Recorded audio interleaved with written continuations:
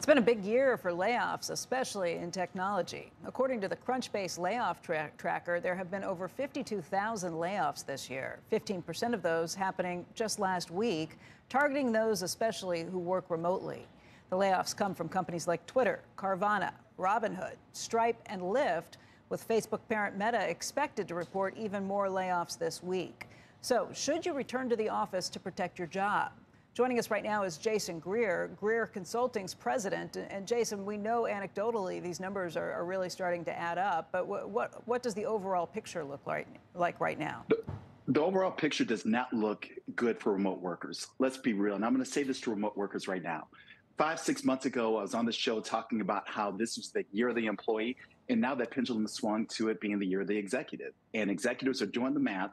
They're looking at all the real estate they're spending money on. And more importantly, they're seeing that a recession is coming. And unfortunately, it's remote workers that might potentially be at the forefront of being the first to be laid off. You know, we talked about this for months and months, if not years, during the pandemic, that things were different, that this was going to be an evolution, that remote work was going to be the way of the future. Was that just another kind of swing of the pendulum where workers had all the rights and had all because it was just a workers' market, and now it's swung back? 100%. And it all comes down to dollars and cents. Look, during the pandemic, for the most part, everybody was working from home. Then that pendulum swung, and now people are coming out of the pandemic. They're working, actually, corporations are forcing their people to come back to the office. And I think it's an element of workers want all of the benefits, all of the things that come with working at home. But the reality is that work takes place in the office, and that's what we're seeing.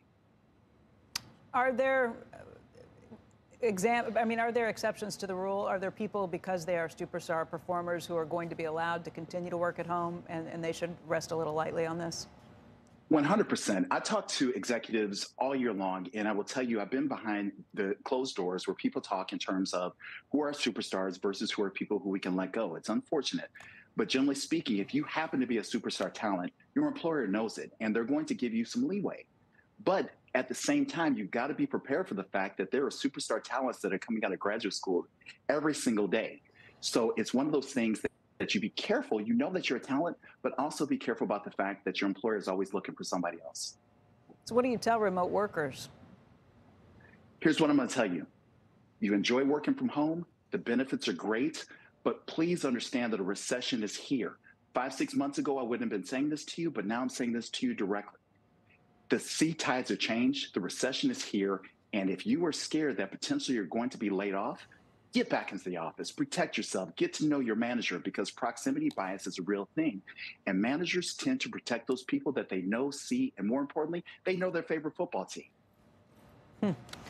What do you look around? Is this more than just technology at this point? Is this a broader shift for the workplace overall? I'm seeing this happening in multiple industries, and the recession is real. It's not just a tech thing. You know, tech tends to get more of the media, but I'm seeing this happening in manufacturing. I'm seeing it happening in healthcare, where employers were already at a point, you know, during the pandemic, they made the concession that we need to do remote work, but it's not something that they really want to do. Now that the recession is here, it's a very good opportunity for employers to start pulling people back to the office. And the reality is that a lot of employees don't want to come back to the office, but they unfortunately are making themselves incredibly easy targets. Do you think that the sentiment has changed, though? I mean, I see it around me. People who maybe wanted to stay home a few months ago aren't so vocal about it anymore. I think the sentiment's changed to an extent, but it depends on, really, it breaks down in terms of generations. Because when you look at the millennials and Gen Z, for the most part, you know, it's a mixed bag. So there are some millennials and Gen Z that say, I want to go to the office because I want my manager to see what I can do because I'm going to progress in the company. Then you have the other side of that are saying, well, if I can do everything from home, why would I come in? But what I'm seeing amongst people of my age demographic, I'm 48 years old, is they weren't really comfortable with doing remote work in the first place. So they want to come back to the office. They want to come back to some semblance of normalcy.